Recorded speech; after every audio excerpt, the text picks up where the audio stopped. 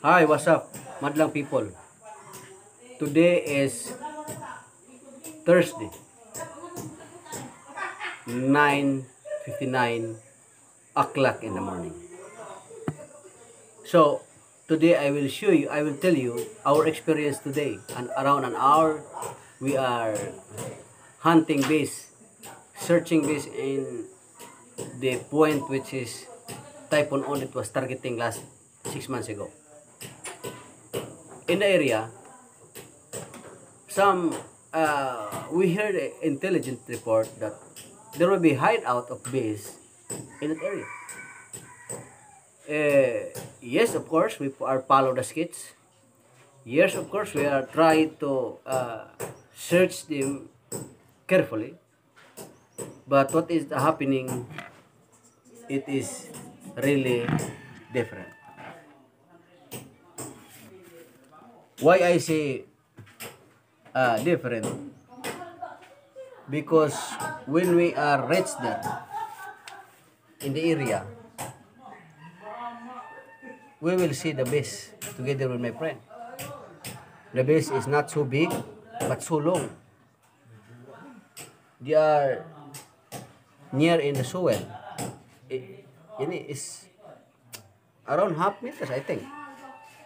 But I'm looking if that certain bees have a honey because uh, we are targeting honey, and not only targeting honey, we also checking if it is okay to uh, to take to harvest. If you see my bodies today, I was removing my cloth. I'm unclothed. You know what?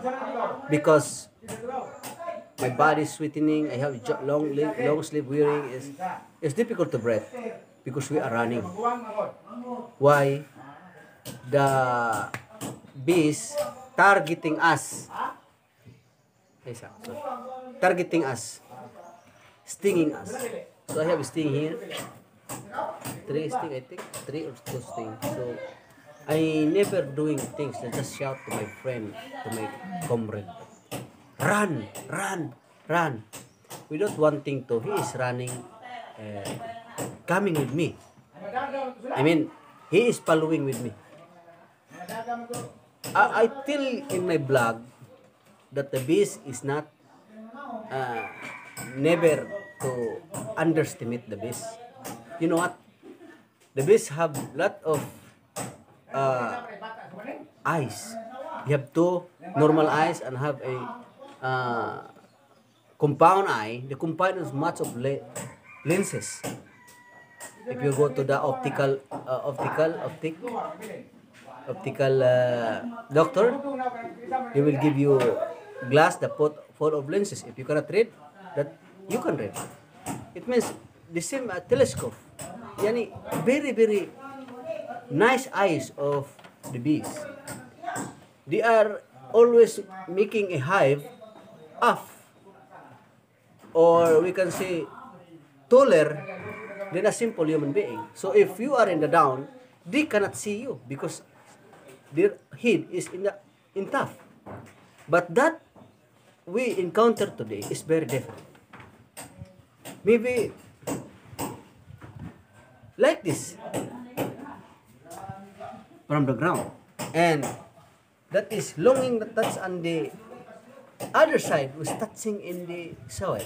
So this is difficult. We are running and we have problem.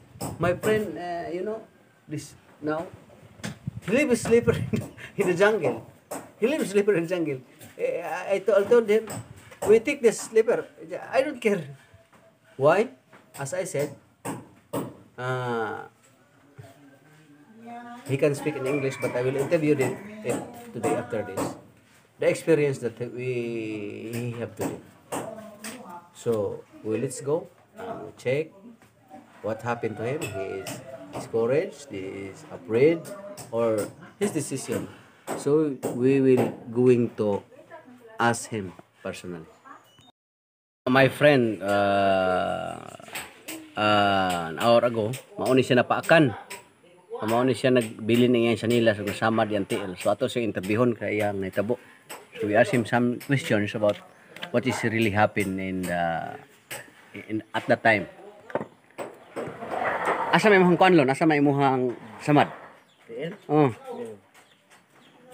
So ang iyang tiil na nasamad tungod kay nabilin ang iyahang chinelas, bidagan siya.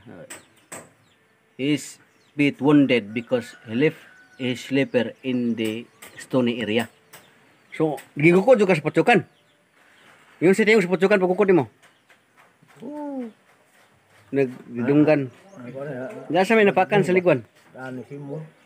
So, he sting in his mouth and that is really what happened. Mao na nga. Ako na bitong ginaingon sa makapila nga we must be careful with the bees because the bees attack the time that you are not expecting. Mo nga nadagan siya nabili niya sanilas. Kunya agi mo likod wa pa ka. Pero hingukod rin niya sila nimo. The bees try to sting pero sa kun tan-aw kadtong mga putyukan na hingukod niya mao tinamaak nako. Kusnada pa sila mo paak pero wala na sila mahimo because their sting is already sting in my neck in face.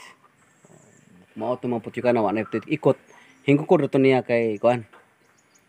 Kato tong gilakaw mga happy to media kilometers siguro lapas pa siguro. Lapas. So we are walking around half kilometers 50 meters away 500 sorry. So habog-habog to nga area. So kung tan-aw na to niya ang nadala nga sanilas kare na lang usa no. Mao ni mga puwat mo sila sun ha. So mao ni iyang sanilas nga nadala na nataod sa tiil nga na kunya ang usawa sa sanilas mao nang nasamad.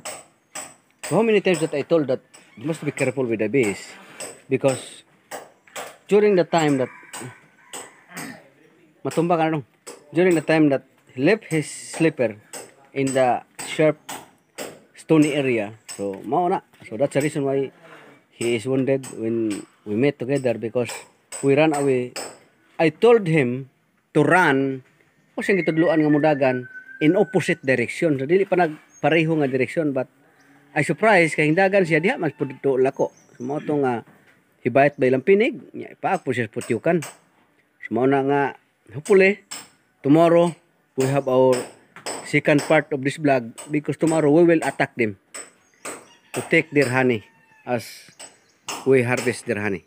Thank you very much. God bless and bye-bye. If you are new to this channel, please like, subscribe, and share our videos. God bless.